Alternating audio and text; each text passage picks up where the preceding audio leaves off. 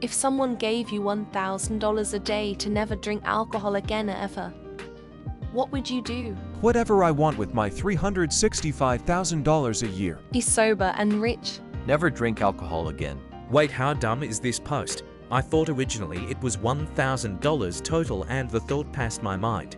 You're saying several $1,000,000 to never drink again. Should people do that for free all the time? I'd take the easy money. I don't even drink to begin with. Figure out what I'm going to do for $30,000 a month. Take the money and familiarize myself with chugs. $1,000, I'd do it for $100 a day, probably even $10 a day.